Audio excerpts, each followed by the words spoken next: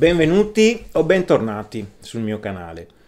Beh, diciamo, i giorni contati, Fender e Gibson non li hanno, però la pacchia sicuramente è finita da qualche tempo per loro. E perché dico questo? Perché, come ben sapete chi mi segue, ho ripreso a suonare 2 anni abbondanti fa, dopo quasi 10 anni di inattività in cui mi sono proprio disinteressato del mercato musicale e della chitarra in generale. E dopo solo 10 anni ho trovato uno stravolgimento pazzesco. Ho trovato decine, centinaia di possibilità, sia a livello di chitarre che di strumentazione, come modeler o pedalini o cose del genere. Attualmente c'è una scelta sconfinata, in qualunque genere, ma soprattutto parlando di chitarre, la qualità media del prodotto economico è cresciuta a livelli veramente sconvolgenti. Ci sono chitarre che offrono una qualità che una volta era impensabile a quel prezzo. Ci sono chitarre da 300 euro, mi viene in mente la Harley Benton, la Echo, le chitarre della Jet, che offrono delle caratteristiche che una volta erano proprie di modelli che costavano sopra i 1000 euro, ma parliamo di lire, sopra il 1.000.000 di lire. Mi inserisco un attimo solo per una precisazione. Questo video non è un attacco a Gibson o a Fender o Ibanez o Schecter o Shure o quello che volete, queste aziende che propongono strumenti di alta qualità ad un prezzo molto alto.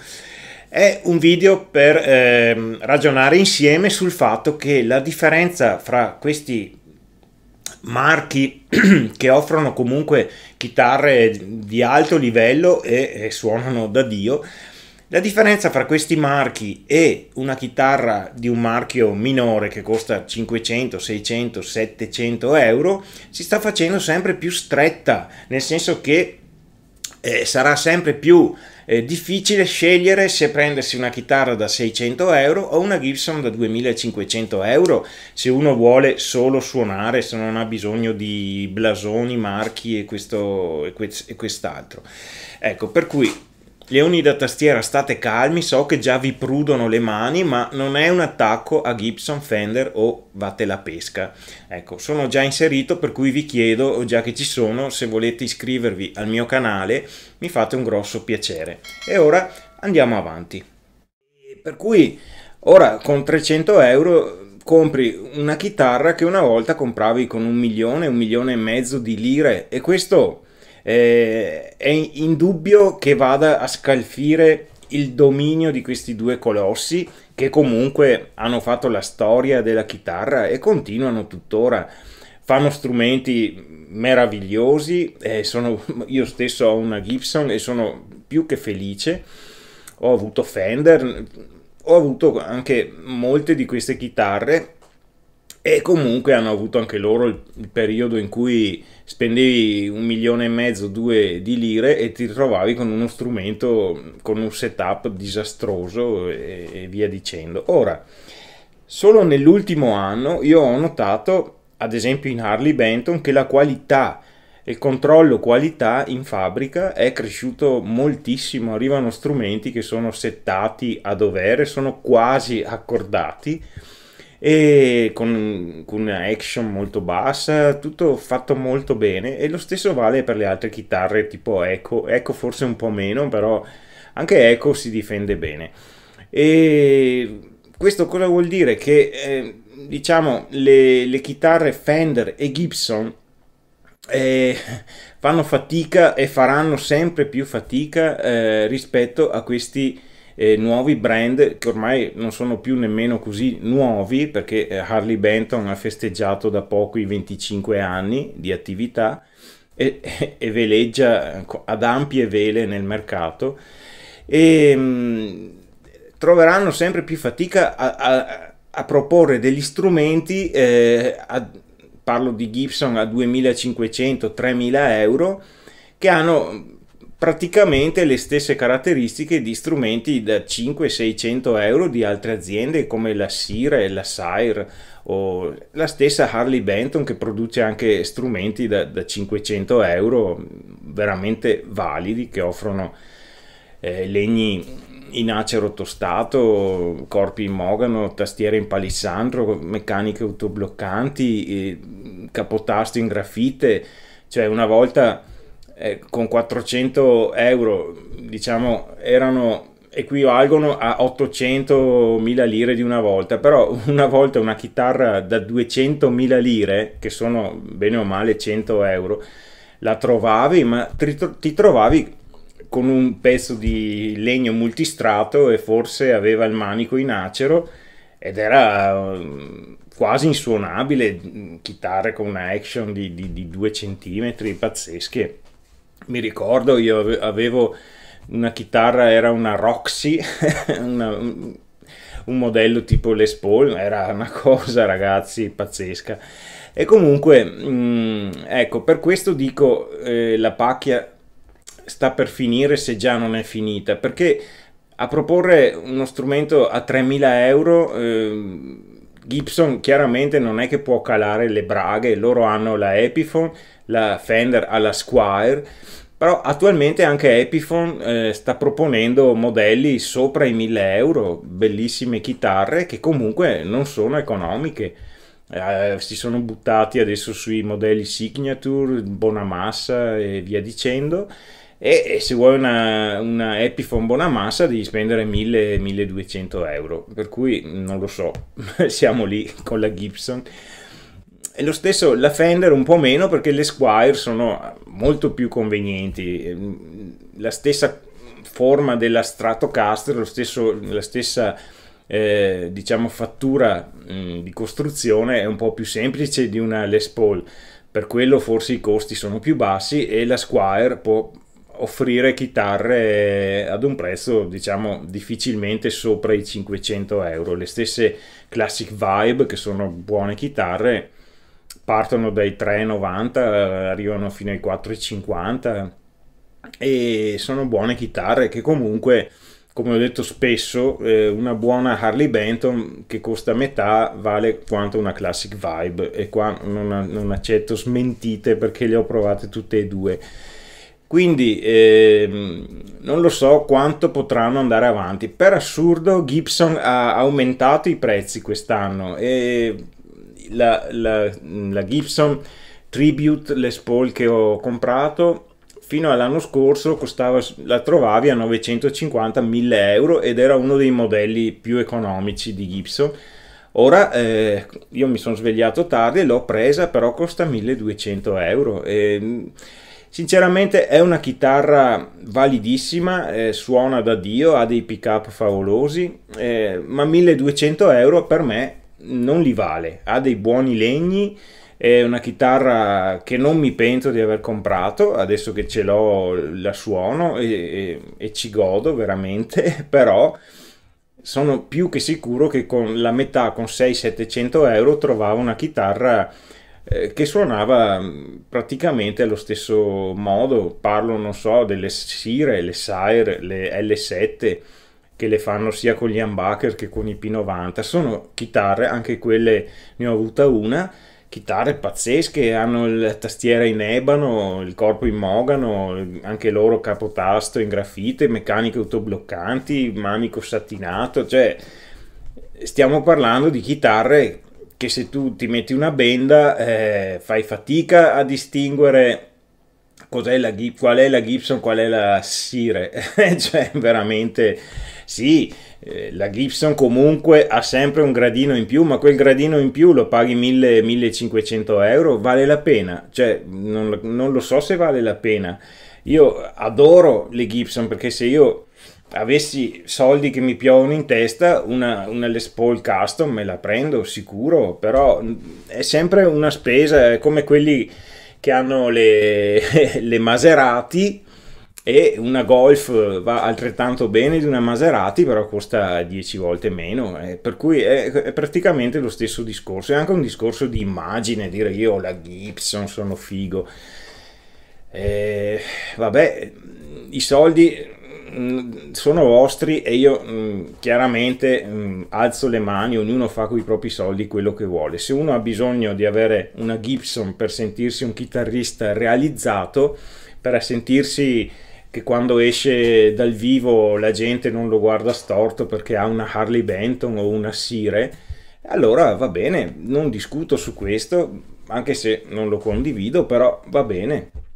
Lo stesso vale per Fender, c'è una Fender che costa 2500 euro e non parlo delle custom shop o chissà cosa, che quelli secondo me sono cose ancora più assurde, pagare 7-8 mila euro una chitarra elettrica, che sono alla fine è del legno assemblato, anche se ci sta dietro un omino invece di una catena di montaggio.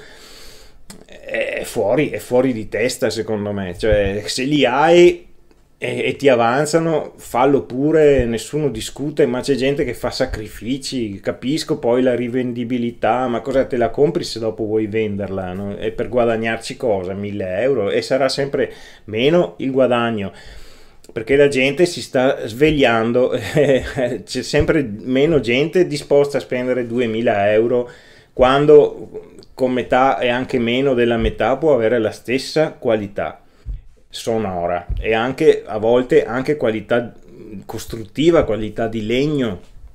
È chiaro, io il legno che ha la mia Gibson, il mogano e anche l'acero del manico, perché la tribute al manico in acero, sono favolosi, basta guardarli, insomma non è quello che mi preme condividere, fare ragionare con voi, è proprio questo fatto che appunto questa cosa vale la pena di tutti questi soldi in più, per cui Gibson e Fender loro vanno avanti per la loro strada finché hanno persone che ritengono indispensabile avere questo marchio, pur facendo sacrifici economici, resteranno a galla. Però vedo che l'avanzata delle chitarre medie e basse, le qualità di queste chitarre sta salendo in un modo talmente esagerato che non varrà veramente più la pena. Guardate, voglio provare a fare una previsione: entro 5 anni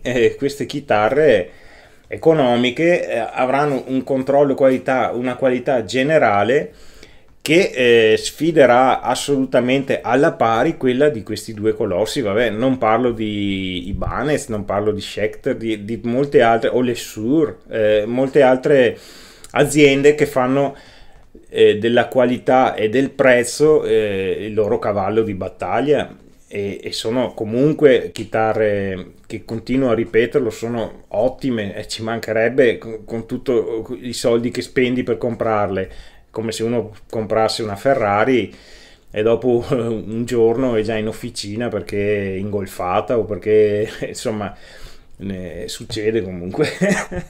Ecco, per cui questo era il mio pensiero e questo volevo condividere con voi. Se vi va, vorrei anche fare qualche paragone, perché parlare va bene, ma bisogna anche avvalorare con delle dimostrazioni quello che dico, per cui io andrei a valutare delle comparazioni fra, non so, Gibson è un'altra azienda, Fender è un'altra azienda, perché è quello che mi piace fare, è quello che ho già detto, voglio sempre nei miei video comparare, se provo una chitarra, compararla con un'altra più o meno costosa e vedere se vale la pena, perché visto che a me non mi paga nessuno, io dico quello che penso. Per cui se volete continuare a ragionare con me, voi che siete i miei iscritti, già spero lo facciate. Chi non è ancora iscritto, io mi auguro voglia cliccare sul tastino iscriversi e magari un bel like, e così andiamo avanti insieme e il gruppo cresce e io sono sempre più contento e più motivato a fare le cose bene. Va bene, dai, andiamo adesso a vedere un po' di comparazioni. Molto bene, allora io partirei con la Fender e facciamo un po' di appunto possibili scelte alternative spendendo meno e avendo, a mio giudizio, una qualità più che buona. Allora, una Fender American Professional HSS, un humbucker e 2 single coil.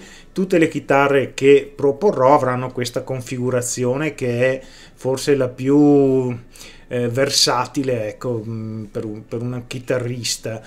Ecco, questa chitarra è molto bella, ovviamente, e sicuramente suona da Dio. Non l'ho mai provata, ma ho visto delle prove su YouTube, insomma, non ho dubbi che suona bene e non dovete averli nemmeno voi.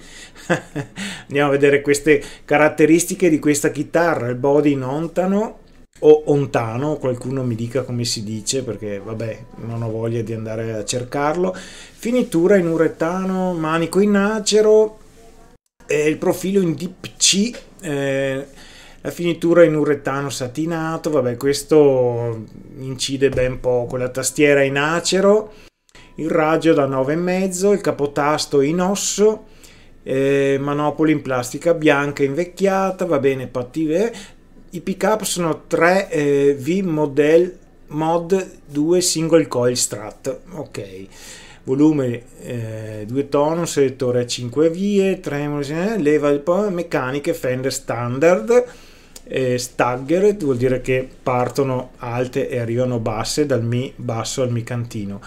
Ecco, non ci sono meccaniche autobloccanti o altre cose del genere. Andiamo a vedere una prima possibile alternativa. Ovviamente vado sulla Sire o Sire, la Larry Carlton S7. Anche questa è una ottima chitarra. Vedete che il prezzo è decisamente più basso, però questa chitarra offre delle caratteristiche veramente di prima qualità. Andiamo a vedere. Anche questa, il body in ontano, il manico è in acero tostato, non è in acero normale, la tastiera è in acero tostato, il raggio anche qui è da 9,5, il capotasto in osso, esattamente come la costosa Fender. I tasti sono dei medium jumbo. Le meccaniche qui sono Sire Premium Locking, per cui sono meccaniche autobloccanti, e questo è già un punto in più rispetto al Fender. I pick up sono chiaramente, va bene, un humbucker e 2 single coil della Sire, volume tono con push pull e selettore a 5 vie. Se non sbaglio la Fender non aveva il push pull, fatemi vedere, no, vedete, vedo io, la Fender non aveva il push pull, questa ce l'ha e costa 3 volte meno, non è male. Qua potete anche permettervi di prendervi la custodia per 75 euro, una buona custodia, e questa secondo me è una validissima alternativa, risparmiosa al massimo. Altra grande alternativa a mio giudizio sono le chitarre della Earth o Earth. Questa ad esempio con la stessa configurazione costa 443 euro, e anche questa offre delle caratteristiche notevoli. Andiamo a vedere, ci sono, vabbè, le varie scelte di colore, e il corpo è in mogano roasted, per cui anche qui non ci sono molte chitarre con il corpo in mogano tostato. Il manico, anche questo è in acero tostato, e la tastiera è in palissandro indiano. Anche qua una chitarra sotto i 500 euro col palissandro non è proprio così comune. Qui il radius è un compound radius che va dal 9,5 a 14, per cui parte stretto e arriva largo. Ad esempio, per le mie caratteristiche è ideale, perché trovo che il radius della Fender da 9,5 sia un po' strettino per chi come me ha le dita un po' grosse. I tasti qui sono in acciaio e hanno la caratteristica di essere arrotondati ai bordi, per cui nessun bordo tagliente. Anche qua il capotasto è in osso. E cos'altro dire? Meccaniche autobloccanti, senz'altro.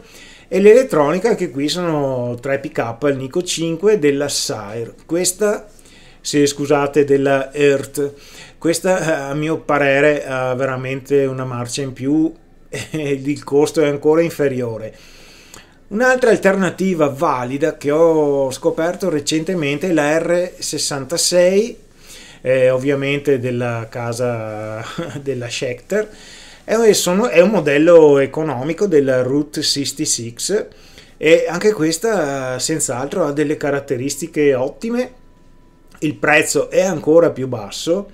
Andiamo a vedere un attimo. Anche qui chiaramente il corpo in ontano, il manico qui in acero tostato, il profilo è un C, capotasto in osso, anche qui scusate, la tastiera è in acero tostato. Qui invece il raggio è da 12, per cui è un bel raggio bello piatto. I pick up anche questi sono della Schecter R66, un humbucker e 2 single coil. Anche qui c'è il tono col push pull, il volume e il selettore a 5 posizioni. Anche qua meccaniche autobloccanti e qui addirittura ti danno la custodia imbottita da 15 cm con ampia tasca anteriore, per cui io un pensierino ce lo farei e ce lo sto veramente lo sto facendo un pensierino su questa chitarra. Ultima alternativa che vi offro, ma ce ne sarebbero ancora altre, diciamo che per brevità vi propongo anche la Harley Benton Fusion 3, anche questa humbucker single coil, anche questa ha un prezzo identico alla R66 e ha le caratteristiche anche qui molto simili. Anche qui il corpo, invece che essere in ontano, è in naiato, che comunque è un sostituto del mogano. Scusatemi per la tosse. Il manico è in acero tostato, ovviamente, e anche la tastiera. E anche qui tasti in acciaio inossidabile. Il capotasto non è in osso, ma è in Graphtec Task, addirittura meglio. E anche qua la scala, il radius è da 12, i pick up sono della Roswell e ha le meccaniche autobloccanti. Qui non c'è la custodia, per cui alla fine le caratteristiche sono pressappoco come quelle della R66, che però ha anche la custodia. Ecco, questa a mio parere è un'altra ottima scelta alternativa. Ecco, vedete che sì, chiaramente Fender, non ho dubbi che quella Fender da 2200 euro vada meravigliosamente bene, però queste alternative molto più economiche danno una soddisfazione pazzesca, secondo me. Questa Harley Benton l'ho avuta anch'io ed è veramente favolosa. Ed eccoci qui alla regina delle chitarre, la Gibson Les Paul. Ho preso un esempio, diciamo una chitarra che sta a media altezza, siamo sui 2700 euro, per cui non è né troppo né troppo poco rispetto allo standard Gibson, diciamo. Chitarra favolosa, bellissima, e anche questa cercherò di compararla con almeno 3 o 4 alternative più economiche che comunque, a mio giudizio, sempre a mio giudizio ovviamente, se la battono quasi alla pari con questa bellissima ma costosissima chitarra. Questa chitarra ha il corpo in mogano, il manico in mogano, una tastiera in palissandro, il raggio da 12, è proprio un classico della Gibson. I pick up sono i Basspacker 61R e 61T al ponte. Anche qua potenziometri CTS, condensatori Bumblebee, è un'elettronica di alto livello ovviamente, e due volumi, due toni e selettore a tre vie, cablati a mano con condensatori orange drop. Perfetto, ci mancherebbe con quello che costa. Non c'è un accenno al capotasto, ma quasi sicuramente o è in osso o è in grafite. Andiamo a vedere una prima alternativa. Questa è una chitarra che molti snobbano oppure addirittura non conoscono, le Tokai. Le Tokai sono chitarre favolose. Questa chitarra è una chitarra, non è nemmeno una chitarra di alta gamma nel catalogo Tokai, sono quelle fatte in Cina se non ricordo male, e sono comunque delle ottime chitarre che veramente arrivano a livelli molto molto simili a quelli della chitarra precedente da 2700 euro. Le caratteristiche, anche qui un top in acero come la Gibson, il body in monaco, in mogano, scusate, il manico in acero. Ecco, qui il manico è in acero e non è in mogano come la Gibson. La tastiera è in jatoba carbonizzato, tostato praticamente, e 22 tasti Sanko, il capotasto in osso e i due humbucker sono Tokai. Anche qui due volumi, due toni, selettore a tre vie, ovviamente non è cablato a mano, ma cablato sì, in linea, in catena di montaggio, molto praticamente. E niente, questa è una chitarra che a mio giudizio comunque vale assolutamente la pena, considerando che costa 4 volte meno. Altra alternativa è la Epiphone, del modello che si ispira direttamente alla Gibson che ho fatto vedere all'inizio. Questa è un'ottima chitarra. Su YouTube trovate molti video su questa chitarra e ne parlano ovviamente tutti bene. È una bella chitarra che ha comunque un costo, e ad ogni modo è un costo molto più basso. Ecco, e le caratteristiche, anche qua il body in mogano, acero fiammato il top, il manico in mogano giustamente, slim taper 60 come la Gibson che abbiamo visto. La tastiera non è in palissandro ma è in alloro, che comunque è un legno che a me piace nelle tastiere. E il raggio da 12 praticamente ricopia le caratteristiche della Gibson, capotasto in Graphtec, in grafite, e il ponte Epiphone, la cover Truss Rod a due strati a campana, vabbè, queste sono cose che mettono in più. I pick up sono degli Epiphone Pro Bucker 2 e al manico, e al ponte un Pro Bucker 3, che sono pick up della Epiphone che vanno appunto a ricopiare i pick up della Gibson, sono fatti su licenza molto praticamente. Anche qui potenziometri CTS. Questa è una chitarra a mio giudizio molto molto valida. Ecco, altra alternativa, la Larry Carlton L7 Gold Top. Gold Top è uno dei colori disponibili, ce ne sono 5 o 6. Anche qui il prezzo scende ancora di più, però le caratteristiche restano comunque di alto livello, con addirittura qualcosa in più. Il body in mogano, anche qui, top in acero, manico in mogano, e la tastiera qui è in ebano, che su una chitarra di questo prezzo è molto molto raro da trovare. I tasto medium jumbo, il capotasto è in osso, e le meccaniche sono meccaniche autobloccanti. Ecco, questa è una cosa in più, considerando la storica leggenda delle Gibson che si scordano sulla corda del sol. Con queste meccaniche autobloccanti la cosa viene superata.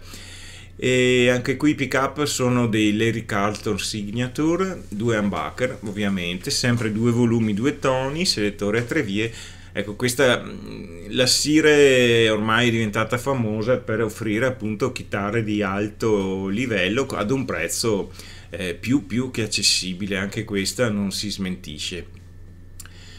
Altra alternativa ancora più economica, vado su Harley Benton. Questa è una chitarra, io ho avuto la versione custom, che è più fina, somiglia più a una ESP, però questa ricalca appunto la Gibson. È una chitarra molto buona e monta pick up della EMG. Vediamo le caratteristiche: il corpo in ocume, il manico è innaiato e la tastiera in giatoba tostato, scusate. Legni molto meno pregiati dei modelli precedenti, ma comunque suonano e non incidono minimamente, posso assicurarvelo, dato che ne ho avuta una, che il suono è veramente ad alto livello.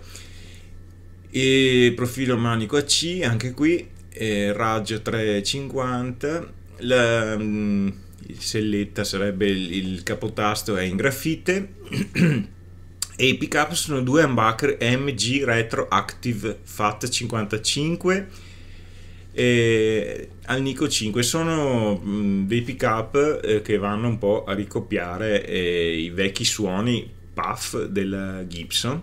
Non sono i soliti MG molto spinti, sono praticamente dei pick up che ricopiano il suono di pick up passivi, molto buoni comunque. Due volumi, due toni, meccaniche anche qui autobloccanti della Schaller, cioè meccaniche di ottimo livello, fatta in Indonesia, probabilmente nella fabbrica della Cort.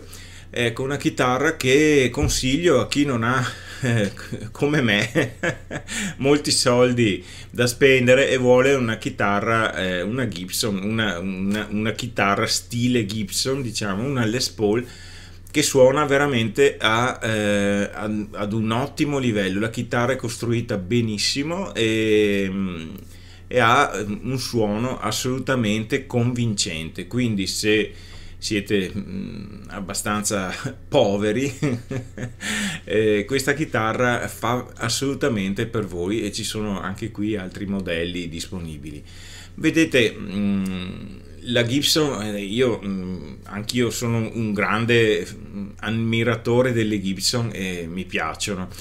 Ci sono veramente molte alternative, questa è solo una, per cui vedete voi, insomma, e se, come dicevo nel video, se siete gente che non sa rinunciare al marchio, nessun problema. Altrimenti alternative ce ne sono molte altre, oltre a queste che vi ho fatto vedere. Ecco, io come al solito la tiro lunga, è più forte di me. Comunque spero che questo video vi abbia dato degli spunti di riflessione e che magari vi possa aiutare nell'eventuale scelta di una prossima chitarra. Torno a dire, non era un video contro Fender o Gibson o Sur o Kiesel o marche blasonate, era un video solo per ragionare sopra al fatto che la qualità anche dei modelli più economici sta salendo in maniera vertiginosa, per cui non lo so quanto queste aziende potranno ancora mantenere questa politica di prezzi a volte assurdamente alti. Va bene, finiamo qui il video, ci vediamo alla prossima, ci sono molte novità in arrivo. Grazie se siete arrivati fino a questo punto dopo oltre mezz'ora di video, e ci vediamo alla prossima. Ciao!